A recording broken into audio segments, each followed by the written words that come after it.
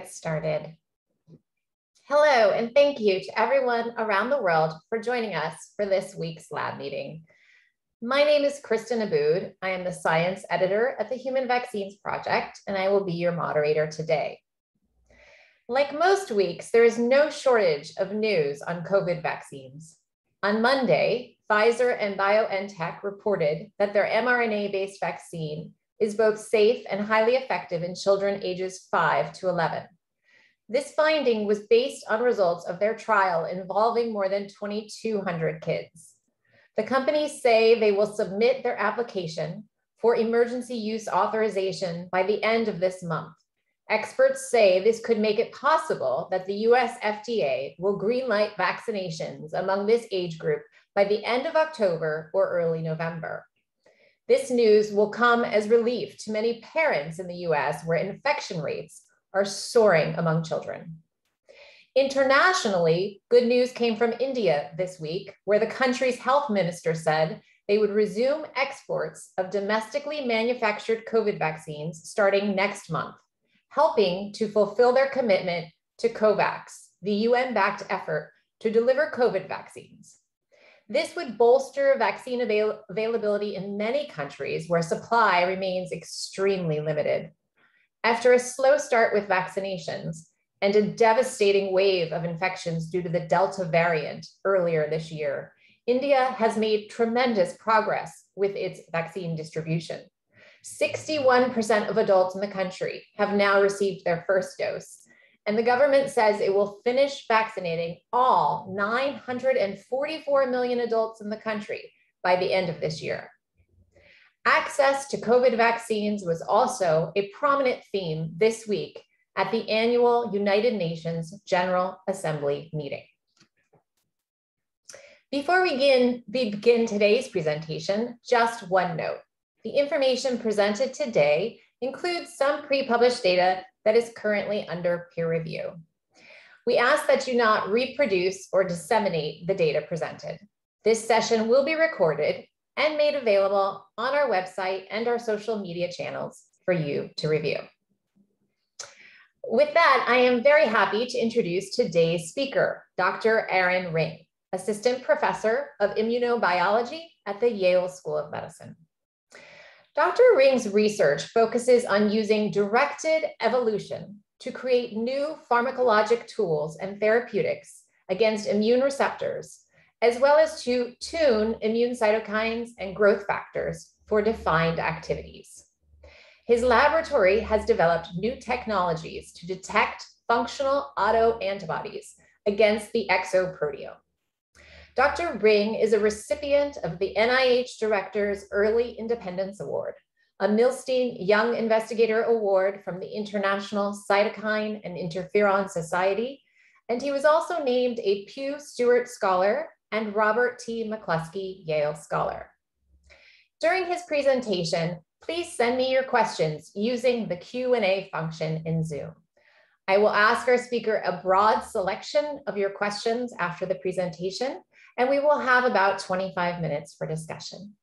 With that, it is my pleasure to now introduce Dr. Aaron Ring. And you have to forgive me, I'm just looking for the screen sharing privileges. Got it now, perfect. Right, well, it's a real pleasure to speak at this, this venue today. Tremendously excited about this new research direction in my lab to look at autoantibodies in a post-acute infectious setting. I have to tell you, if you'd asked me 2 years ago, 3 years ago, if we'd be working in this area, of course I would have said, no, I'm just a yeoman cancer immunotherapist, trying to engineer, new immunomodulatory drugs for cancer.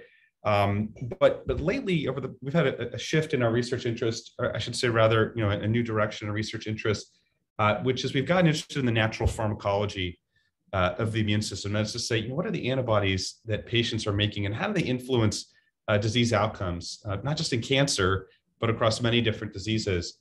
But before I get started, I just want to acknowledge that, because I engineer a lot of proteins and my lab has also developed technologies that I'll be discussing, have been involved in the commercial efforts to bring those into the clinic. And so these are my disclosures.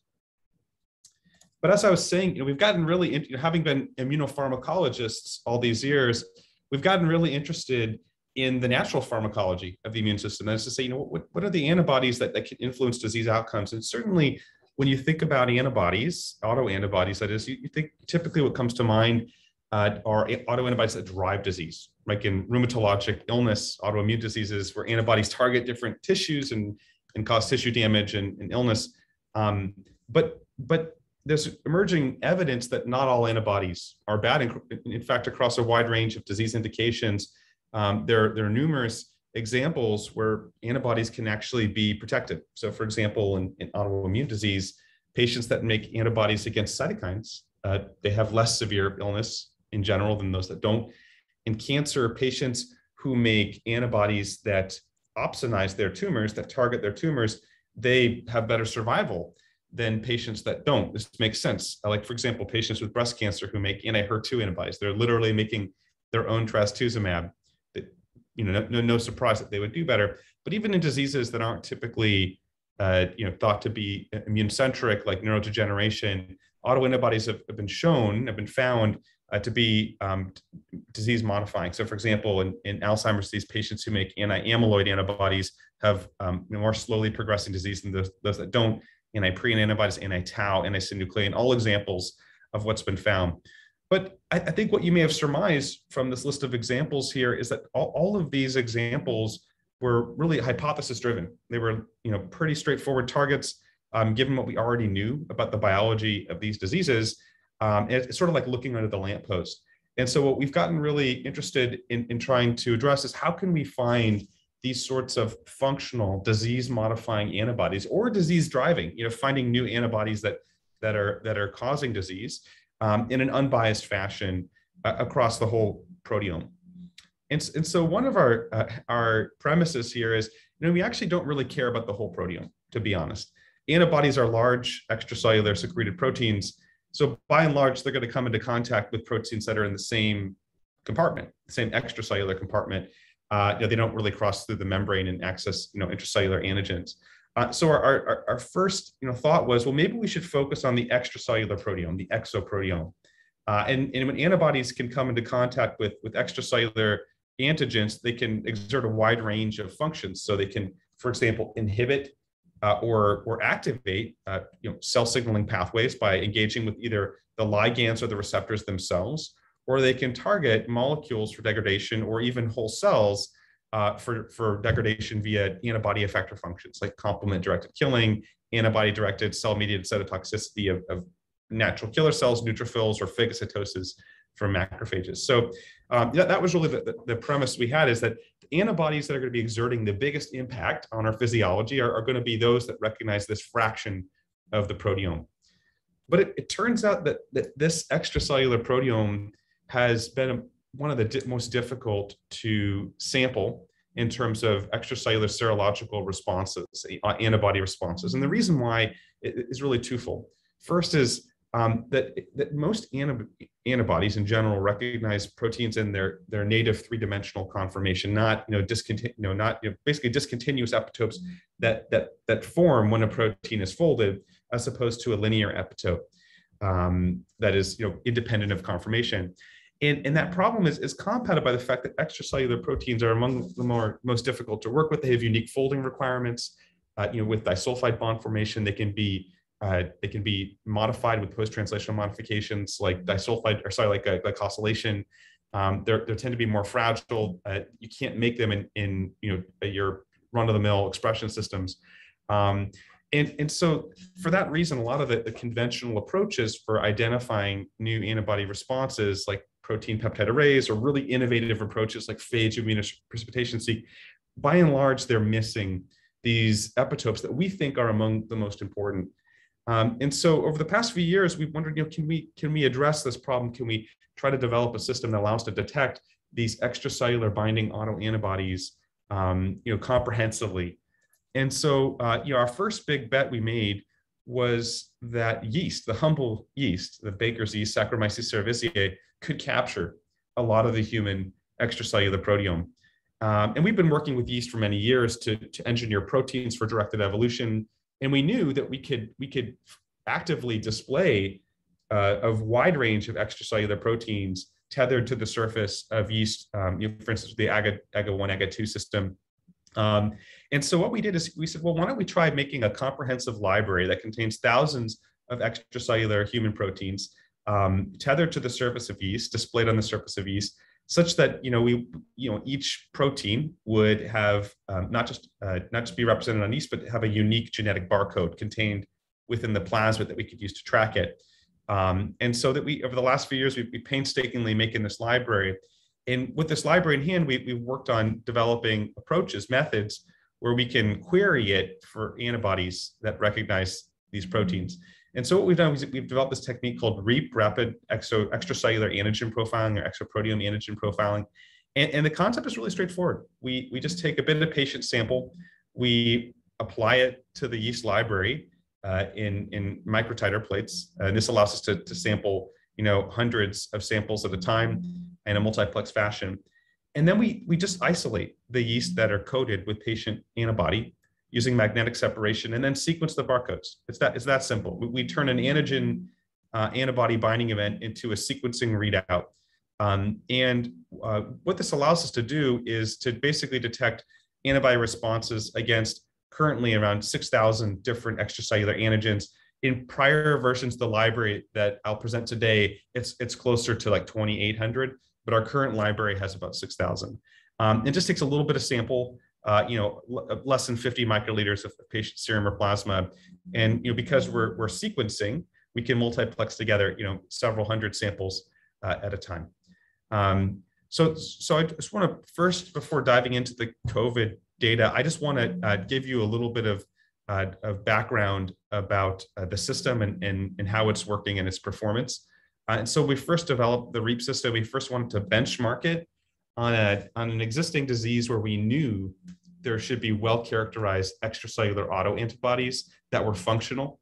And so we decided to look at this rare genetic autoimmune disease called APOSED, or APS1. This is a very rare disease. It's caused by loss of the AIR gene. So these patients lack central tolerance. And as a result, they get just devastating autoimmune disease, polyendocrinopathies, where they're developing antibodies against different, diverse endocrine tissues. But they also paradoxically get immunosuppressed. And that's a result of the fact that these patients make ultra high affinity, ultra high titer antibodies against a wide range of cytokines. Notably type 1 interferon, but other cytokines like IL-17 or characteristic IL-22, et cetera. So we wondered, could we find these known knowns in APOSED? And the answer was a resounding absolutely. So what you're looking at here in this heat map is a summary of all the autoantibody responses we found in these patients across the whole extracellular proteome that we queried. And so each patient here is represented as a column, and each row is an autoantigen that we detected in at least one patient. So first thing I'll say is, the data matrix is pretty sparse. If you think about it, here we queried 3,000 proteins, but we only saw autoantibody responses to about 100, right? So that kind of makes sense. You wouldn't expect there to be an antibody against every single protein in every patient, right?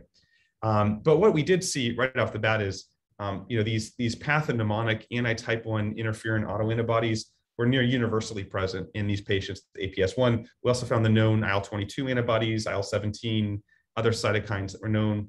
We found known tissue-targeted antibodies like anti-gastric intrinsic factor antibodies. These cause vitamin B12 deficiency in this disease, and of course, many others like pernicious anemia, and antibodies against lipocalin-1 that had been described before. But then we found a bunch of completely novel autoantibodies, even in this really well-characterized autoimmune patient cohort. So most of these responses were relatively private, meaning we only saw them in like 1 or 2 different patients. But there were some examples of antibodies that were relatively public, like antibodies against this glycoprotein hormone GPHB5, and that was associated with patients who had hypoparathyroidism in this particular disease. So this gave us a lot of confidence that the system was working as we anticipated, and in fact, not only could we find these known knowns, if you will, but we could find a bunch of novel responses that hadn't been described before. The other thing we learned from this data is REAP isn't just a yes/no answer. but it's a quantitative readout. So as you titrate the amount of patient sample on the library, if you look at the enrichment of individual antigens, you can see that you see a sigmoidal dose response curve. So you can essentially calculate virtual titers. This is really a quantitative readout of the autoantibodies that are present, and it compares favorably in terms of sensitivity for some antigens than as compared to like ELISA, which is the gold standard. So we thought this was a good first foray into using this technology, and gave us confidence that we could detect autoantibody responses against the extracellular proteome. So we wanted to apply it to a bit tougher nut to crack. We wanted to apply it to a much more heterogeneous sort of real world disease, if you were, and decided to look at lupus. As I'm sure you all know, this is probably one of the most common autoimmune conditions, polygenic, polyfactorial, and best known for it's characterized by loss of tolerance to nucleic acid and nuclear antigens. So those antibodies against like A and A anti-nuclear antigens, very well characterized in this disease. And of course, lupus is extremely heterogeneous in terms of its clinical presentations. But what is less known is the impact of disease-modifying antibodies that target the extracellular proteome in these patients. That there are some reports that some of these patients have anti-interferon autoantibodies that might be associated with less severe disease outcomes, but certainly nothing like we know for other diseases like APOSED. And so we profiled 107 different patients with lupus, compared to healthy donor. And here on this heat map, we've arranged the patients according to their disease severity, the SLEDAI score, or actually disease activity at that particular point in time. And one thing I'll just say, if you look globally, this is a night and day difference with APOSED. Instead of seeing, large patterns, block patterns of reactivity in these patients, you see a starry sky, a constellation of fairly private autoreactivities. And each patient is kind of like a snowflake here and has their own unique complement of antibodies. And to be honest, this is really the much more realistic picture of what we're seeing across many different diseases, that there aren't really a lot of public antigens. The most common autoantigens we'll find usually be in like the 10 to 20% range, but that many autoantibodies we're seeing are only present in 1% of patients with a particular disease or less. And so, this was very instructive for us. But, we still were able to glean some really interesting observations, even from this fairly heterogeneous, disparate collection of autoantibody responses. So first thing we noticed is that there were some autoantibodies that we only saw in patients who had severe disease, that had high SLEDAI scores. So for example, patients who had antibodies against this chemokine CCL8 or this podocyte express protein, endosialin, also called CD248, were uniquely present in patients who had active disease. And it actually correlated with particular features of lupus. These patients had lupus nephritis, which was pretty interesting. But then we found examples of antibodies that were only present in patients with less severe disease, make us think, hey, these antibodies might be protective. So for example, patients who had antibodies against immunoreceptors, any one of these immunoreceptors, they had lower SLEDAI scores than those that didn't. And that suggests, perhaps those antibodies were serving a disease, modifying form, even if the exact function wasn't immediately obvious. But then there were some responses that just were screaming out to us that they were functional and could be impacting the disease. So here's an example of a patient with a very low disease activity score who had ultra high titer antibodies against the cytokine IL-33. And not only were they present at like greater than 1 to 10,000 fold titers, but they were extremely potently neutralizing. So that made us think, yeah, this patient may have been protected by virtue of these antibodies. And in fact, IL-33 is elevated in lupus. It does contribute to autoantibody production.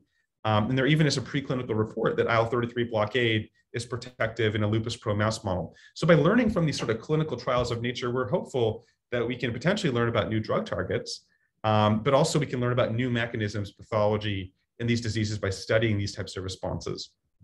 Okay, so I realize that's a long setup, and this is a meeting about COVID. So of course, I want to tell you what we found in COVID. Now, as the pandemic was hitting, in early 2020 in the United States, we had just gotten this technology off the ground. And so we were kind of primed to think about the influence of autoantibodies in any disease. But it became apparent early on that there were some really strong clues that antibody autoreactivity could be contributing to the pathoetiology of COVID-19. So certainly the role of the innate immune system is unquestionable, that you get this exuberant maladaptive inflammatory response. But in the original SARS-1, there are reports establishing that patients who had severe disease oftentimes developed antibodies against the lung parenchyma, perhaps due to molecular mimicry. That was the hypothesis put out there. But then, as groups started profiling COVID patients themselves, it became apparent that the humoral immune system might be a cause of autoreactivity. So Ignacio Sanz's group found that COVID-19 patients had B cells in their blood, these extrafollicular B cells, these double negative B cells that are basically found really only in autoimmune conditions like lupus, that were present in high levels in COVID patients. And in fact, the greater numbers of these B cells in a patient's blood, the worse their disease. And then, classic rheumatologic panels, ANA, phospholipid antibodies, other conventional rheumatologic autoantigens were found to be elevated in COVID patients. Further, influence for implicating autoantibodies in the disease.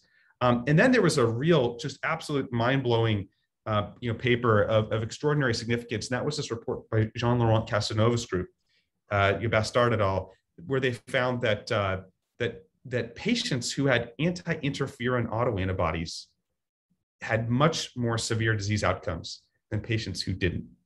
And this, they hypothesized that these antibodies predated the infection. These patients were walking around with them, and certainly they've been seen in other conditions like lupus, like cancer, seen not uncommonly. And they were enriched in patients with really bad outcomes. And that immediately, really implicated antibodies as having a functional impact, in the course of COVID disease. There were other reports of similar mechanisms, like Max Crommel's group at UCSF, where they found that antibodies could also be inhibiting interferon signaling through interactions with the inhibitory FC receptors. So we were, like I said, a lot of clues out there that that COVID could drive autoimmunity, but that COVID outcomes could also be influenced by pre-existing autoimmunity or immunity that was affecting immune function. And so we're really fortunate at Yale to have phenomenal leadership by people like my colleague Akiko Iwasaki, Albert Koh, Saad Omar, who realized early on that we were going to need to be able to study this disease in patients. Before we were even getting the first patients in at the Yale New Haven Hospital, they were already working to get a protocol up and running to acquire samples from these patients. That's called the Yale Impact cohort. And they collected samples from acutely infected patients in the Yale New Haven Health System for several hundred patients. And so we were able to collaborate with them, and we collaborate very closely with Akiko's lab in particular to profile a few hundred different patients infected with COVID-19 of different, varying disease severity. Most, I have to be honest, mostly pretty acutely ill, because these were patients who were admitted to the hospital by and large. Some of them were not admitted. They were sort of found surreptitiously in healthcare workers that we were monitoring who got infected. They had more mild illness, but most of our patients were hospitalized, and many were even in the ICU. And what we found, just globally, just at a high level, is that COVID patients had remarkable levels of autoantibodies. In fact, the average COVID patient, even with mild or asymptomatic disease, had higher levels of autoantibody reactivities than severe lupus patients. And some of these patients with severe COVID had numbers of autoreactivities that approached what we see in APOSET.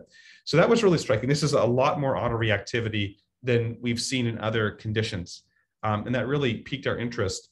The other immediately obvious thing was that the targets of these autoantibodies the immune system itself was a huge target. We saw tons of antibodies against cytokines. So we confirmed what the Casanova group found with the interferon autoantibodies, but we also found many different cytokines targeted, chemokines, cell surface receptors of immune cells as being targets of these autoantibodies.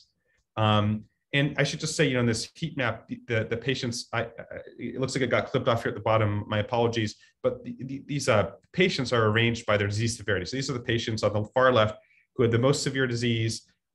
These patients had moderate disease, mild, asymptomatic, and then controls here. And so just going back to the interferon autoantibodies again, the concept here, the hypothesis is that the patients had severe disease because these antibodies were blocking interferon. And interferon being such a crucial antiviral cytokine, if you didn't have sufficient interferon activity early on in the infection, the virus would just have open season to replicate, and that would cause more severe disease.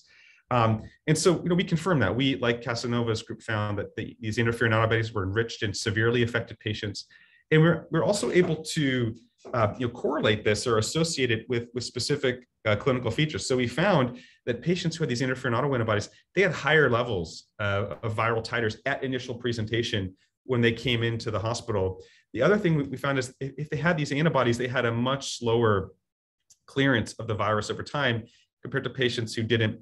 We also, as others have shown, we found ex vivo these antibodies are very potently neutralizing, but being able to show that clinical correlation, I think, was important. That this really did correlate with an impaired clearance of the virus. But we found interferon very important. Found in about 5 to 10% of patients with severe disease. By no means was the only target of immune-directed autoantibodies. We found that over 30 cytokines, 24 chemokines were targeted by patient autoantibodies in COVID. So of course, the type 1 interferons. We also found a lot of antibodies against type 3 interferon, IL-1 family members, including IL-1 beta, the interleukin 18 receptor, different colony stimulating factors like GM-CSF, type 2 cytokines, TNF superfamily members, a lot of diverse antibodies that you're seeing. And they were present in fairly decent titers ranging from 1 to 100 to 1 to 10,000, and they were functional. If you look in signaling assays, we found that these antibodies blocked the function of the receptors. So antibodies that hit GM-CSF blocked GM-CSF. Antibodies that hit chemokines blocked the signaling of those chemokines in GPCR assays. So that helped us build some conviction that these antibodies could be having an impact.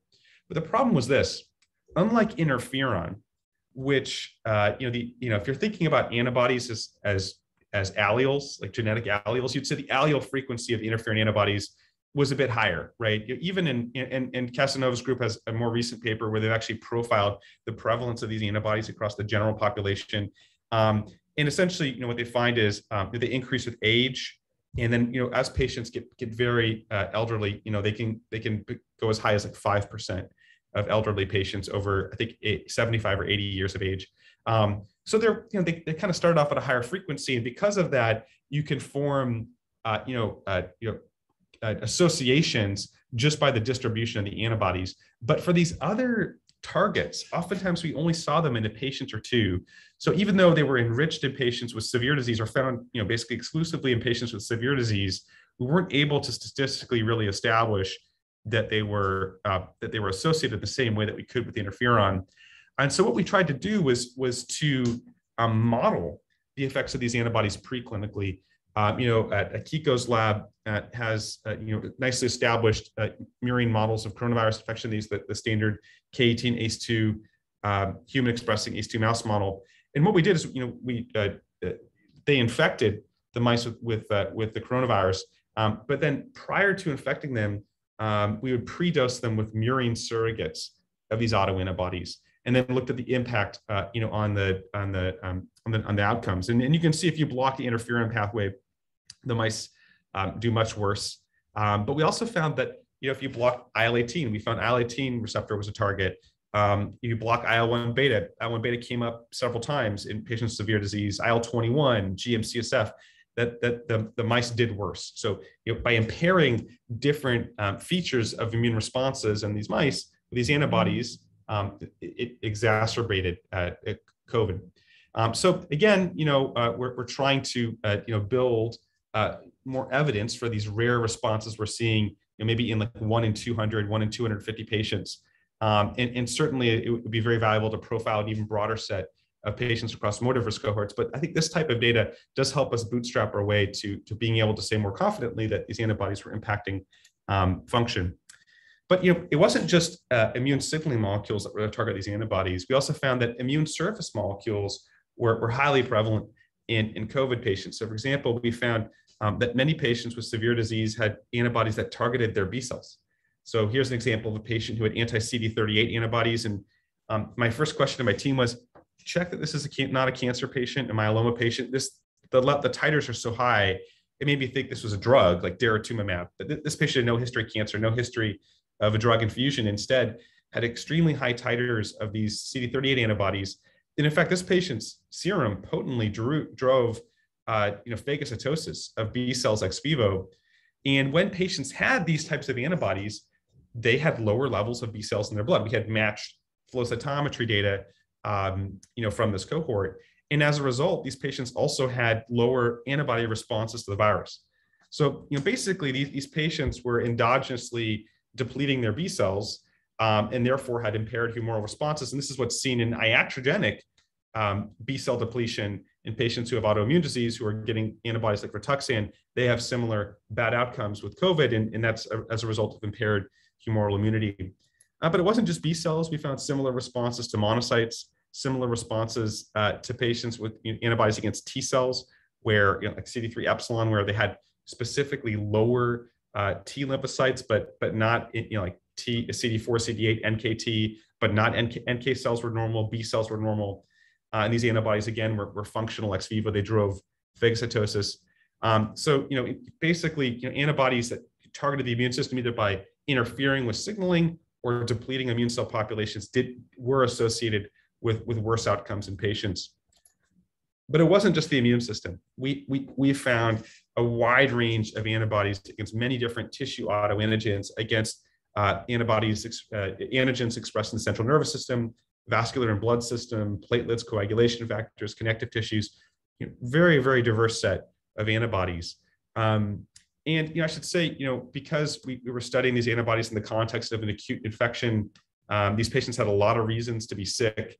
It wasn't typically possible to try to associate particular antibodies with acute disease outcomes in these patients, but we were able to draw some inferences. So, for example, we found that patients who made antibodies against the hypocretin 2 receptor, this is also called the orexin 2 receptor, that was associated with having worse neurological outcomes, very crudely here measured by Glasgow Coma Scale. But we also found these antibodies, we validated that they truly were binding the GPCR, and they were inhibiting the function of that receptor. I should say parenthetically, these antibodies had previously been seen in narcolepsy and also had been associated with narcolepsy induced by the Pandemrix vaccine some years ago. So really intense interest from some of the folks who'd previously worked on these antibodies before. But of course, when you see antibodies against these different diverse tissue antigens, it makes you think: could these types of antibodies could drive long-term sequelae of COVID? The long hauler syndrome, post-acute COVID syndrome, long COVID, et cetera. So we're working on that now. I don't have data ready to present on that, but I will say we have been profiling patients with long COVID. But I want to say we do have longitudinal data on a lot of these antibody responses, and we're able to classify antibodies depending on their temporal dynamics. So some antibodies, we saw them very early on in a patient's disease course. They predated the appearance of the spike antibody. So for example, these type 1 interferon autoantibodies, high titers at the very initial presentation, we would surmise then that they're likely pre-existing. We can't prove it for most of these patients. We don't have a pre-infection baseline, but it stands to reason that they're likely pre-existing. In other cases, we clearly saw antibodies come up while the patient was in the hospital. They weren't present initially, but then they came up. And in some cases, we saw antibodies that came up or that waned, or that were present at higher levels early on and then went away as the infection carried on. So we saw all sorts of diverse antibody temporal dynamics.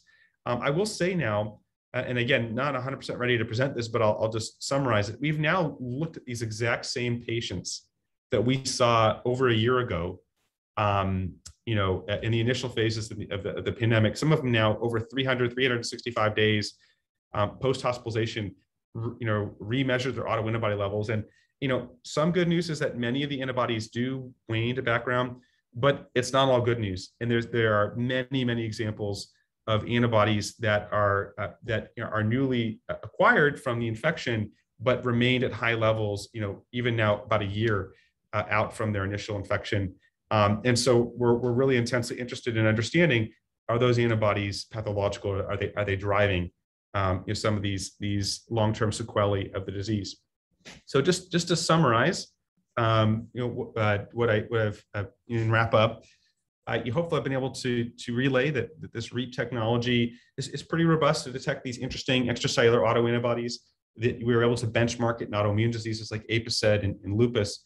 But that in COVID, what we found was that there is a huge array of autoantibodies directed against the extracellular proteome, that they impair with immune function in virological control, and they also can impact tissue function, potentially impact tissue function, and, you know, provide some clues into longer term sequelae of COVID. You know, I will say some ongoing areas for us. We've been looking at, you know, are autoantibodies, are they related to vaccine related adverse events? Do autoantibody levels change with vaccination? We're working on a report now there that it's by and large pretty good news. We don't really see new autoantibodies come up post-vaccination with mRNA or Johnson & Johnson. And we even don't see new autoantibodies form in patients who have pre-existing autoimmune disease who get vaccinated. So that's been good news. We also haven't really seen autoantibodies in patients who get myocarditis and other vaccine-related adverse events. And, you know, as I said, you know, a few times now, we're intensely interested in actively profiling autoantibody responses in patients who have long COVID. So before I, you know, answer any questions, I just want to acknowledge that the folks that, you know, who led this work. I had a trio of really talented students in my lab who developed the REAP technology and applied it to COVID and other diseases. Eric Wong, Ela Dai, Jill Jaycox. We had just tremendous collaborators, Kiko Iwasaki and her two students, John Klein and Tianying Mao. The Yale Impact team, Albert Ko, Nathan Gruba, Sato Mar, you can see their names on the left there. A really phenomenal team. And of course, you know, our support. So yeah, thank you for your attention. Thank you so much, Dr. Ring, for that fascinating presentation. We'll kick off with some questions. So I guess one question is, how unique is this? And what do we know about autoantibodies that are stimulated by other viral infections? Yeah, so what I will say is, you know, there is no silver lining to COVID, right? There's absolutely none. It's like one of the worst things that ever happened. However, it has presented an opportunity to study, you know, the immune consequences of acute infection, just because there's been so many events, and you know, a lot of groups had the foresight to collect samples prospectively, and so we now, you know, I'd say we have a better ability to study COVID than any other viral infection to date. So the answer is, you know, we have not yet applied REAP to other viral illnesses. We are looking to do that now. We're linking up with some groups who do have repositories from people infected with flu, infected, you know, with other respiratory viruses, other pathogens, like, you know, bacterial pathogens, et cetera. And certainly there's been a long-standing relationship between infection and autoimmunity that's long been hypothesized and many examples found. But you know, so the question is this unique to COVID? No, this general phenomenon is not unique to COVID. I do think it is striking, though. I would, you know, without hard data, having not compared quantitatively, you know, other infections the same way we have COVID, it does seem striking just how prevalent autoantibody formation is in COVID patients. And so it does make you wonder, is it more common in COVID than other infections? There are some clues, I think, that it might be. Ignacio Sanz's group has shown that a lot of the antibodies that are used to recognize the viral antigens like spike, a lot of them are using frameworks like the VH434 framework, which has an innate propensity toward polyreactivity, self-reactivity. This isn't really molecular mimicry per se. It's just saying that the antibody repertoires that are being used may be somewhat predisposed toward autoreactivity. And that could be a feature of the virus. But yeah, it's too soon to say. And I just want to be clear, we're not at all saying and haven't said that this is COVID specific. We're just saying we're seeing it in pretty alarming level in COVID. Right. So I guess then maybe this is a related question, which may have the same answer, but do you think there would be any overlap between autoantibodies found in severe COVID and those associated with sepsis? Yeah, we haven't looked in sepsis yet. So I don't know. Yeah. There probably is going to be some overlap. One of the hypotheses for why we see so many immune-directed hits is that those are the antigens that are present in the inflamed milieu. And so some of these extrafollicular B cells, those are the antigens that are present, and that's why they're expanding. It's a very attractive hypothesis that makes you think, they're probably in some of these inflammatory conditions, you could see a similar immune milieu. But like I said, we haven't profiled them yet, so we don't know. But it seems reasonable that there could be some overlap.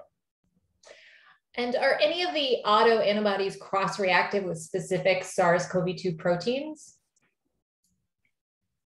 We haven't looked at that ourselves. Other groups have looked at individual cloned antibodies that are shown to recognize spike or nucleocapsid or other antigens, and then profiled their polyreactivity, usually against things like, just sort of like gold standard polyreactivity assays, insulin, phospholipids, et cetera. And some of those antibodies have been polyreactive. And it's really, it's actually kind of crazy how frequently the anti-coronavirus antibodies are very close to germline. They're kind of almost like, there seems to be some innate repertoire of antibodies that can recognize those proteins. And the fact that they're not somatic hypermutated, oftentimes that hypermutation affinity maturation selects out some of that polyreactivity. So I mean, it's important, I think, to distinguish this because it's not really molecular mimicry per se, what's going on there. And I should say the fact that we don't see a lot of, or really any induced autoreactivity in the setting of vaccination, I think does argue against molecular mimicry being a major mechanism of autoimmunity, particularly if you're focused on spike. Of course, we don't look at nucleocapsid, et cetera. So I'm kind of more favoring that it's less so antibodies against the virus, but rather the virus is, number one, creating an inflamed milieu that could be driving some of these antibodies, could be leading to losses in peripheral tolerance. Not just due to the inflamed milieu, but the fact that those antigens are present. And then again, like I said, the virus might be innately tickling some of these more innately polyreactive, antibody frameworks. Right. Those different hypotheses haven't really, been dissected. I think all of them could be happening. It's not like necessarily either or. Yeah, absolutely. We do have a question on whether you've been able to drill down on at least some of these antibodies to determine what proportion are high titer IgG with high avidity as opposed to mostly IgM with low avidity. And therefore, great question. I just want to be 100% clear. We only look at IgG. We don't look at IgM. IgM, unfortunately, we're really interested in IgM. The problem is it's just so sort of innately, I want to say a little sticky, that it just sticks to like all yeast all the time. So we kind of remove the IgM from the process. We can look at IgA. We haven't done that yet with COVID. It'd be really interesting to do that. But yeah, we haven't looked at IgM. So everything we're looking at is IgG. And we have drilled down pretty significantly into many of these antigens. Now, I just want to, iterate that, we found,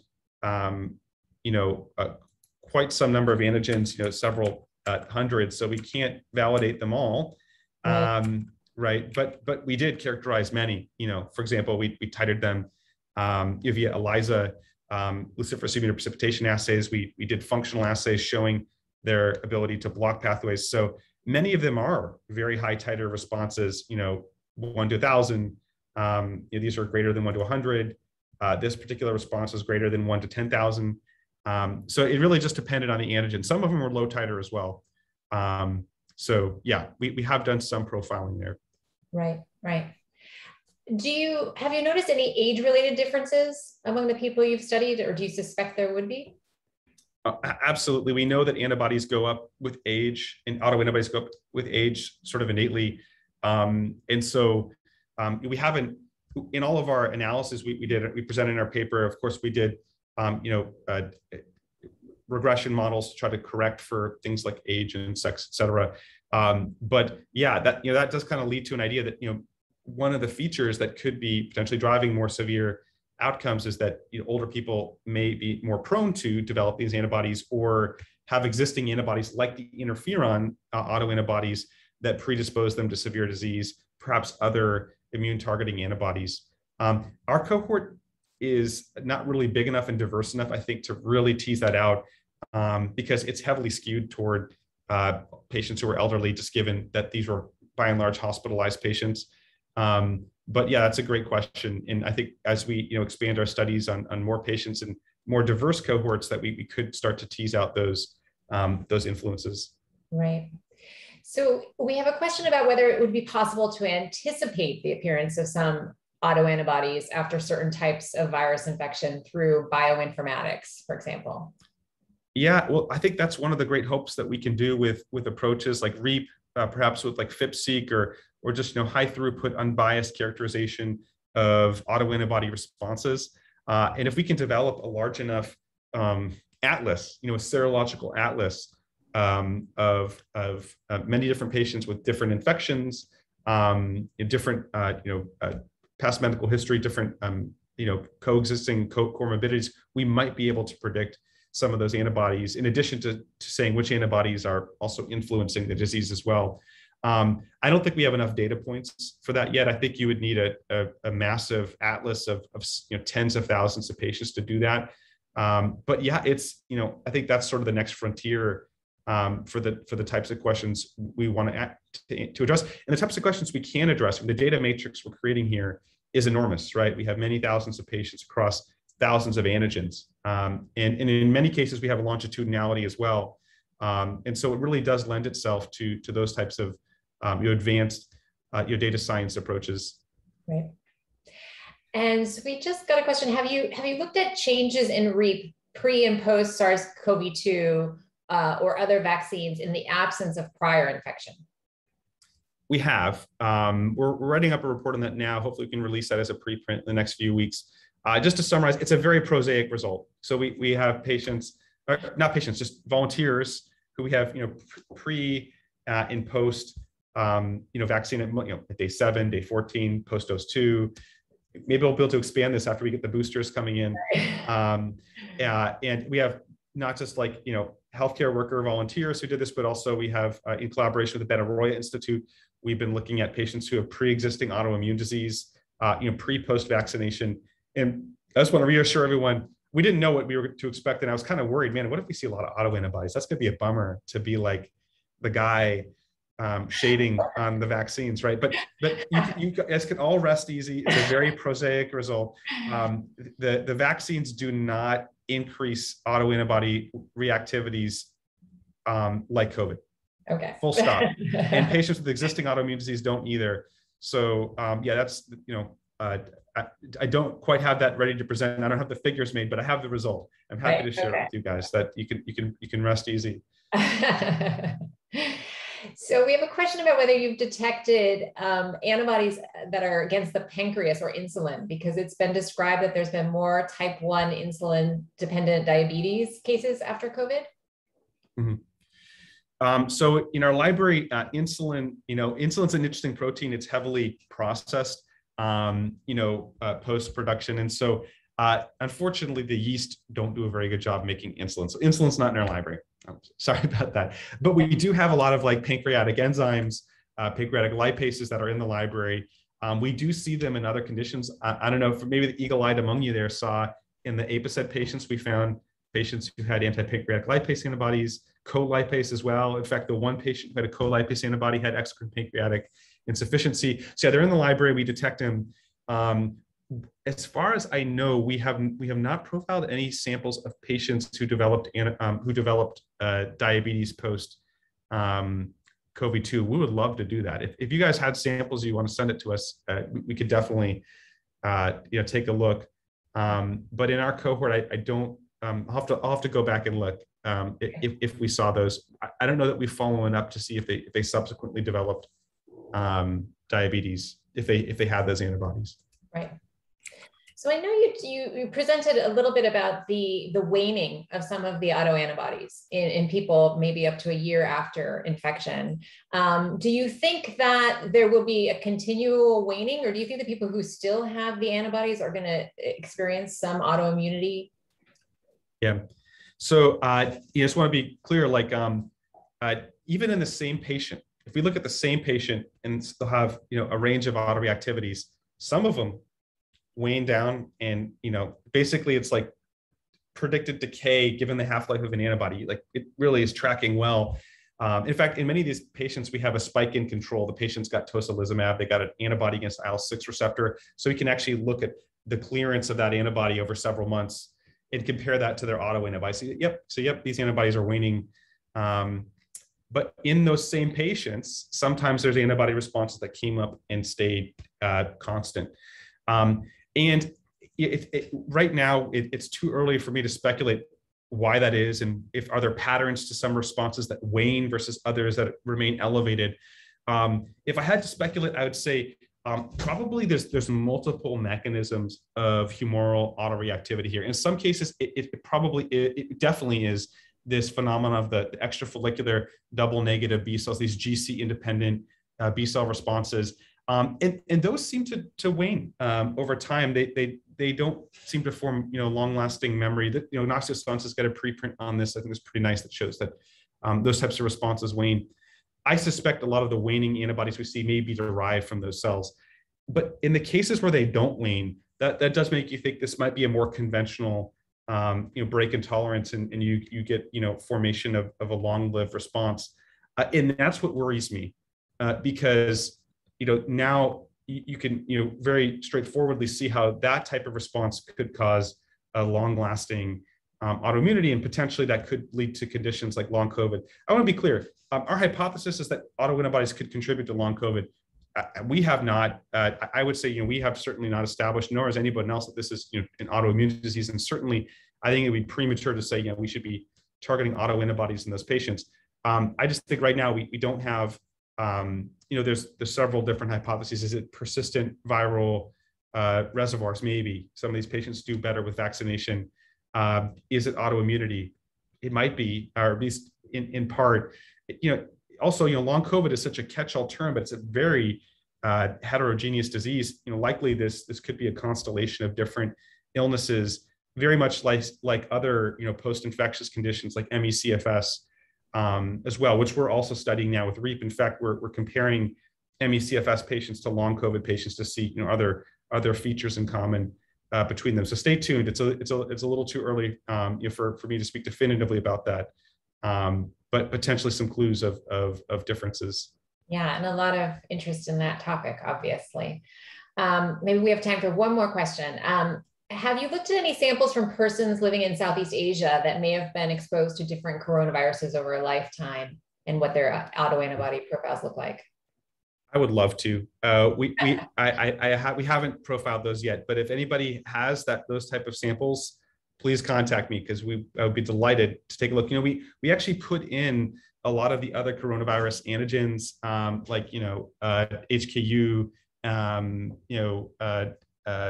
229E, NL63. So we actually can monitor antibody responses to other coronaviruses in addition to COVID-2. That's great. Well, we have a lot of interest on using REAP for other infectious diseases among our participants. So, well, actually, I'll say, to those interested, we are actually now expanding our library. We're going to add in about another 150 to 200 antigens from a wide range of viruses. So there's already groups doing this, really great groups. They have powerful technologies, the VIR-scan technology with phage display, et cetera. So, by no means are we the only ones doing it. There's many people much further ahead than us.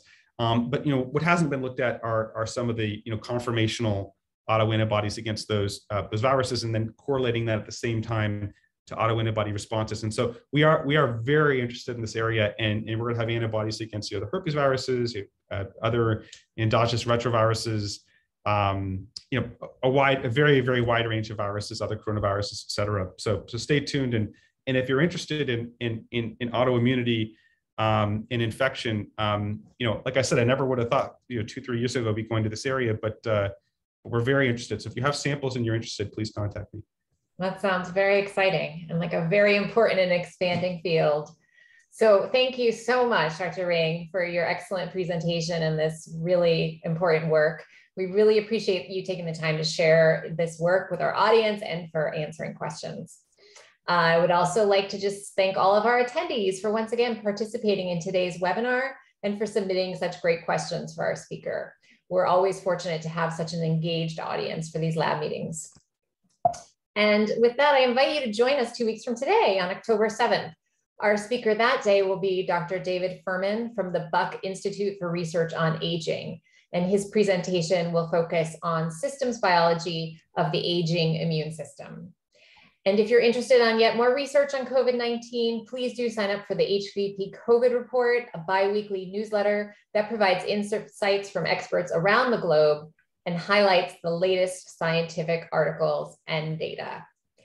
And finally, please visit our website and follow us on LinkedIn, where we will upload a recording of today's webinar. Thank you again so much, everyone, for participating today. Stay safe, and we hope that you'll join us again on the next Global COVID Lab meeting. Thank you so much.